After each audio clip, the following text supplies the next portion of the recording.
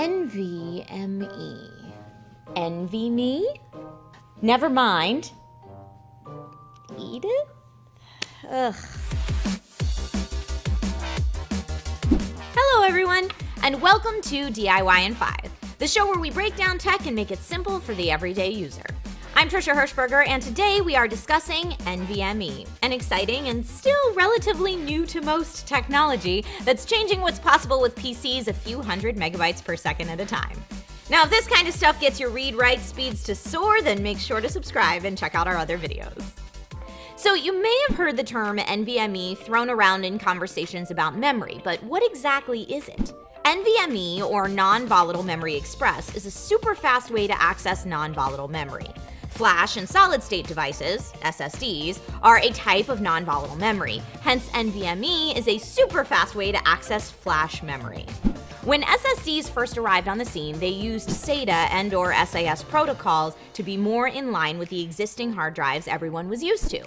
To keep up with SSD speed, performance, and to be closer to the CPU, PCI Express, or PCIe, was the next logical interface for flash memory. But early PCIe SSDs lacked industry standards and added features. This is where NVMe comes in, specifically built for non-volatile memory, packed with features and highly scalable. It's a transfer protocol, not a form factor like M.2 or an interface like SATA or PCIe. But because it's the standardized interface for PCIe SSDs, you can see where people might get confused. Now, when I say super fast, I mean crazy super fast, like 2 to 7 times faster than SATA SSDs. And just to give you an example, traditional hard drives using the SCSI protocol had 1 queue for commands. Okay?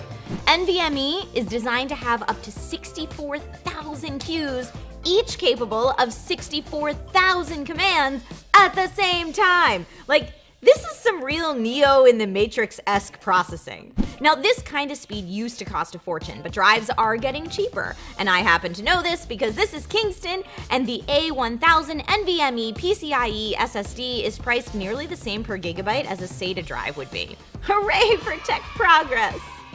Now, it can't be all sunshine and puppy dog farts, though. As far as this tech has come, NVMe is still not as widely supported as you might think. Currently, it's got operating system support from Linux, Windows, Mac OS, and even Chrome OS, but BIOS and component support are not quite so prevalent. If you have an older system you're looking to upgrade, it may not work at all. And if you do decide to go there, it'll probably require some amount of tech know-how to set up.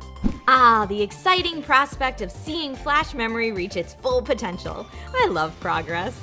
If you've got additional questions this video didn't answer, please leave them in the comments below. And if this video gave you a solid helping of tech knowledge, then feel free to hit that thumbs up as well. Alright, that's it for this week. Take care, and I'll see you next time with more DIY in 5.